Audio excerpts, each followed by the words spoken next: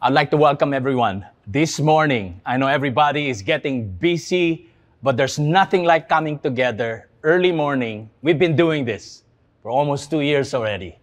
But once again, we want to call each one and worship the Lord together this morning. Let's spend time together as we study the scriptures, looking forward to an amazing year for all of us, starting tomorrow.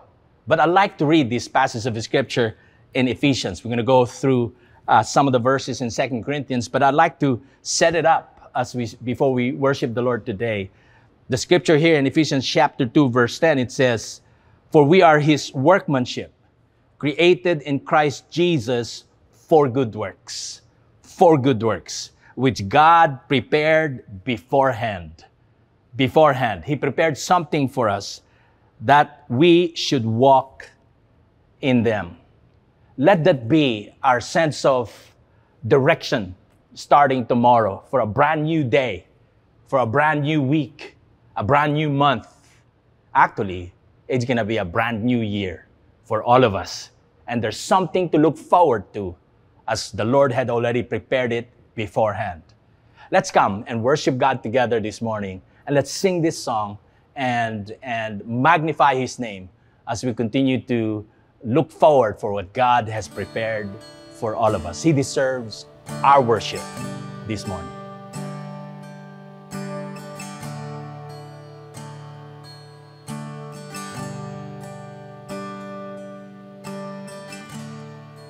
No longer ashamed, no longer afraid. You have washed me white as snow. No longer bound, now I am crowned. Once in darkness, now I know. You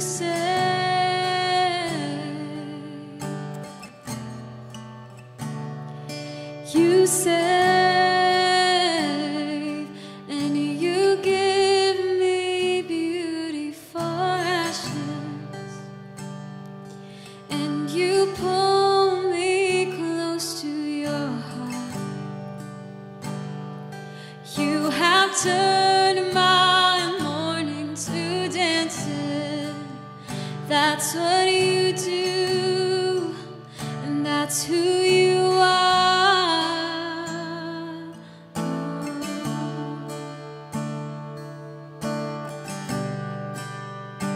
That's who you are.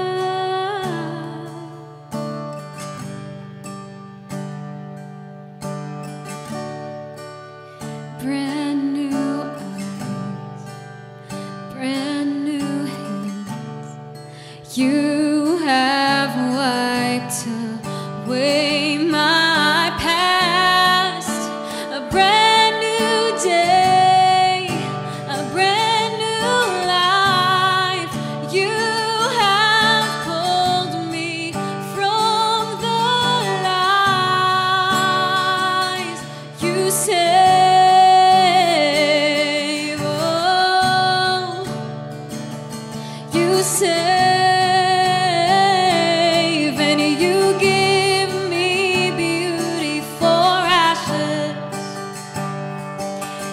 You pull me close to your heart.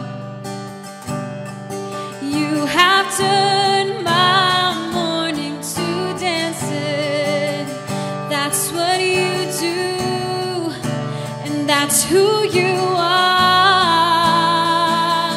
And you give me beauty for ashes, and you pull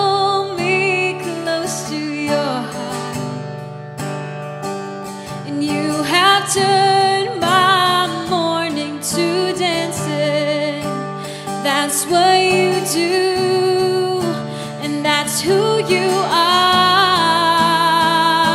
'Cause I'm no longer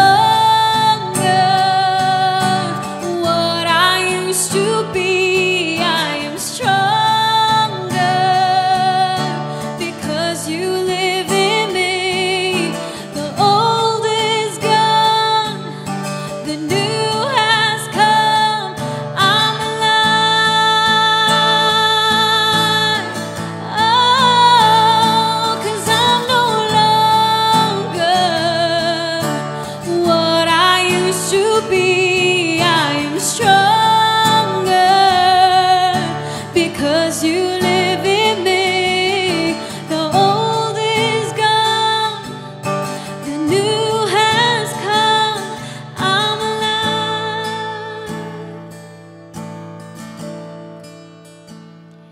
And you give me beauty for ashes, and you pull me close to your heart. You have turned my mourning to dancing. That's what you do, and that's who you are. 'Cause I'm no longer what I used to be. I am stronger because you live in me. The old is gone, the new has come. I'm alive. What an amazing song we just sang today. I'd like to go through some of the lyrics, even just some of the parts of this song that we just sang today. No longer ashamed, no longer afraid. That's our attitude, that's our heart. He washed me white as snow. Yun lang, hindi tayo makarelate doon, wala tayong snow. No longer bound, but I am crowned. Once in darkness, now I know. You save, you save. As you give me beauty for ashes, and you pull me close to your heart, you have turned my mourning to dancing, and that's what you do. That's what you are. I want you to notice this next stanza. Brand new eyes, brand new hands. Ye have wiped away my pasts. Brand new day, brand new life. You pulled me from the lies. I like that idea of having brand new eyes. Some of us, we've lost our sight sometime the last 2 years. But the Lord is giving us new eyes. And He mentioned brand new hands. And that speaks of service. That speaks of ministry. That speaks of God's mission. And the Lord, just as He has given us new life, God is giving us new vision and new hands, new service, new ministry that the Lord had prepared for us, even as we have quoted from Ephesians chapter 2, verse 4. There will be much more amazing reason why we're going to be waking up excited tomorrow morning. I know tonight, as soon as we see that time passing 12 to midnight tonight, there'll be celebration from all over the world. But let that be a sign, not because there's a new year, because there's going to be a new opportunity that God has prepared in advance for us. I'm not saying we celebrate every day like New Year's Eve, but hey, every day is a new day, and the Lord has something prepared for all of us. It's just amazing that today is more, the level of expectation is higher. And we're going to look at this passage of the scripture that would show us how to have this with this new life God has given us. With it is a new ministry, with our new eyes and new hands. And when we do that work that God wants us to do, God prepared beforehand in advance good works. And that, the sustenance of that would require an amazing motivation. What would motivate us? What is our aim for the year? Let me propose, according to Apostle Paul in Ephesians, in 2 Corinthians chapter 5, let's look at verse 9. And it says, so whether we are at home or away, we make it our aim to please Him.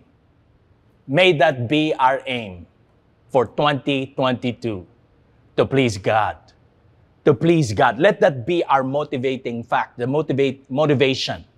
in serving Him and advancing His kingdom this year and beyond. And as we look at that, I look at this passage from below verse 10 up to the last verse in verse 21. I'd like us to see different reasons why, or reasons how we can continue to serve God in this new ministry.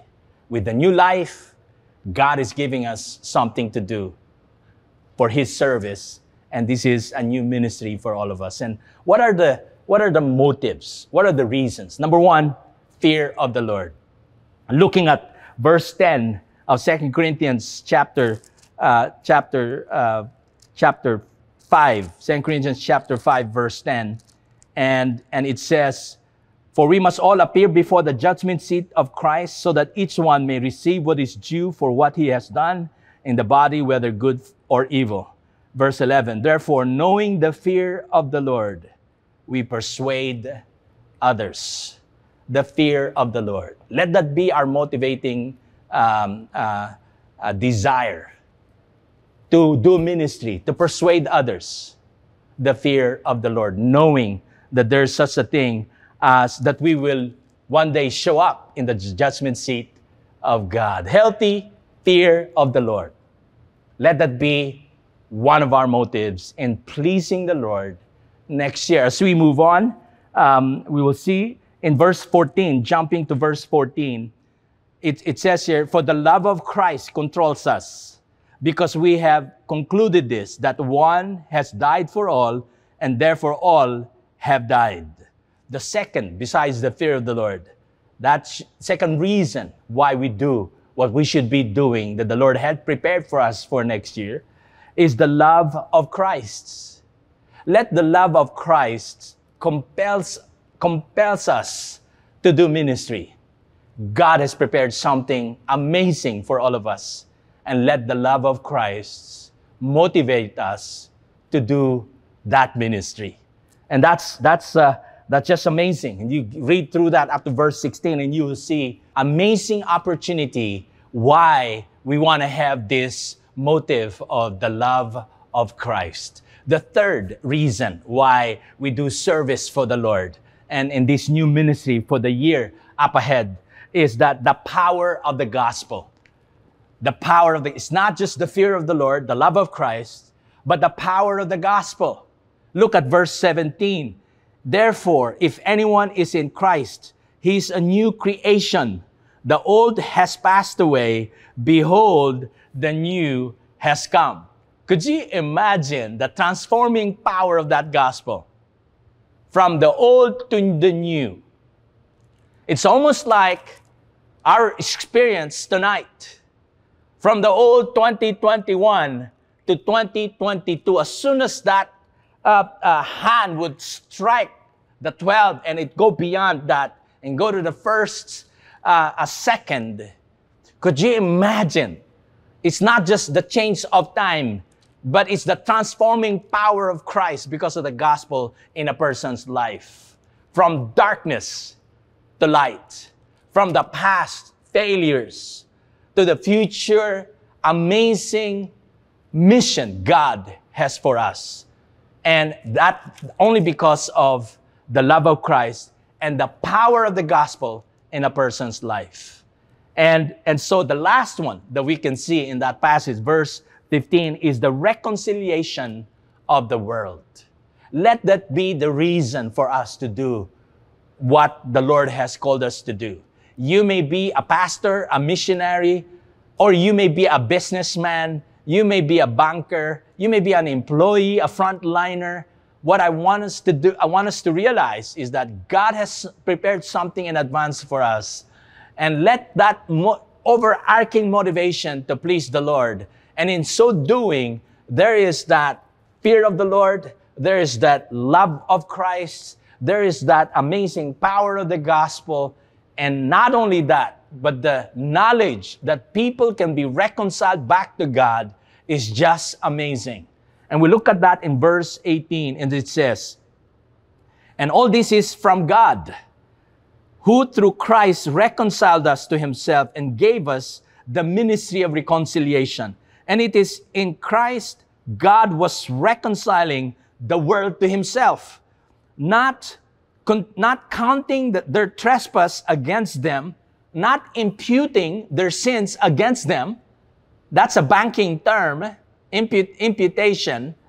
Not counting their trespass against them, and entrusting to us instead the message of reconciliation. Therefore, we are ambassadors for Christ, God making his appeal through us. And the message would be, we implore you in behalf of Christ, be reconciled to God.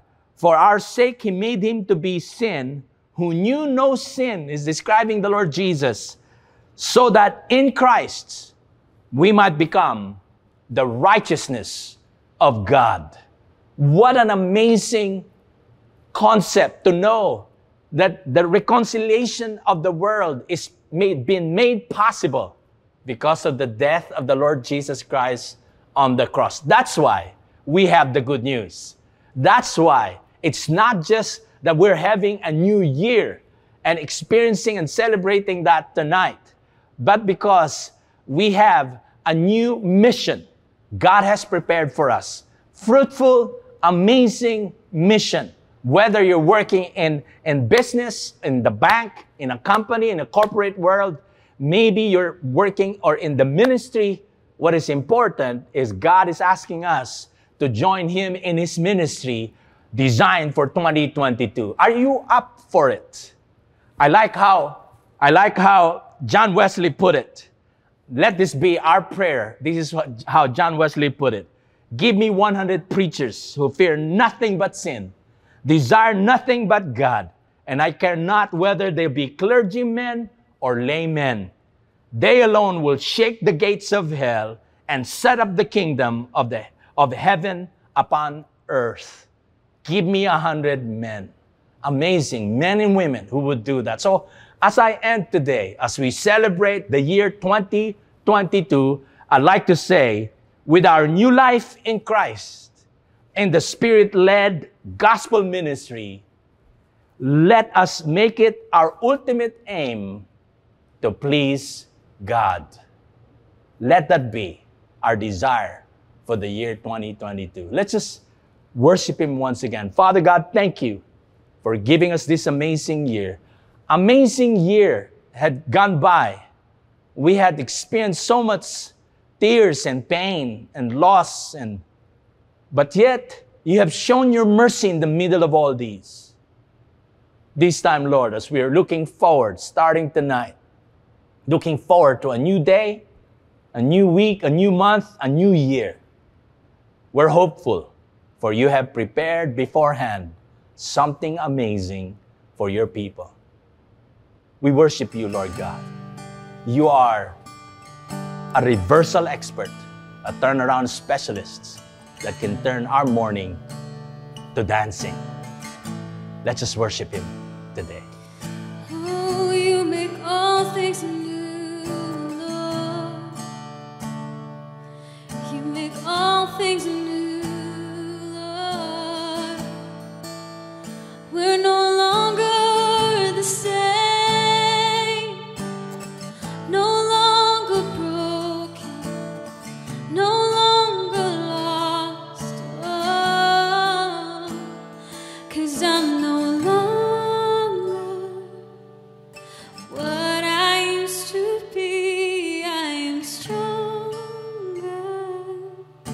Because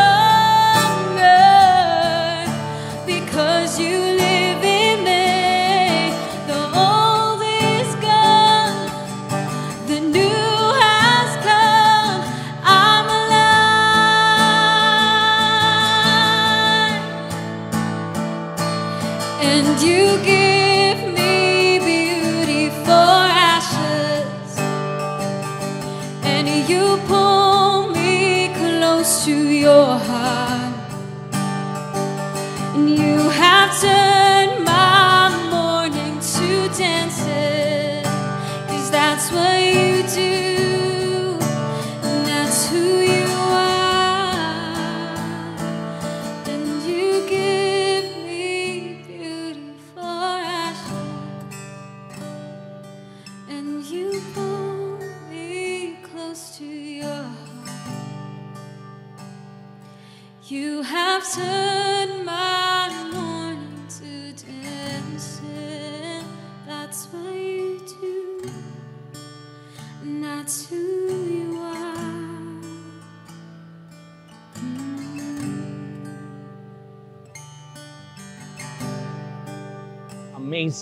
Amazing reminders today. Looking forward to an amazing day tomorrow. Once again, that verse in Ephesians chapter 2, verse 10. We were not just saved for the sake of being saved. We were saved, created in Christ Jesus to do good works. To do good works. And He has already prepared that for you and I. I want to pray for each family today. I want to pray for each one as we end this year of 2022 and as we end this message. Father God, thank you for an amazing plan and purpose you have for us. You have designed us, Lord God, to overcome. And by faith in the Lord Jesus Christ, you have accompanied us and you've seen us through the year. Looking forward that you will see us through as well for the year 2022. For those who are, Lord, confined in the privacy of their rooms and probably still in the hospital, some of them are in quarantine, we just pray for more grace upon each and every person, each and every family, even the frontliners who are still out there up to tonight. May your grace be upon them. Looking forward, Lord, that you be with us in this endeavor of fulfilling your purpose for us for the next year. Thank you for the healing. Thank you for the hope. Thank you that Jesus is our hope and is coming back again for His people. In Jesus' name. The Lord bless you and keep you. The Lord make His face shine upon you and be gracious to you. May the Lord turn His face toward you and give you peace. In Jesus' name, amen.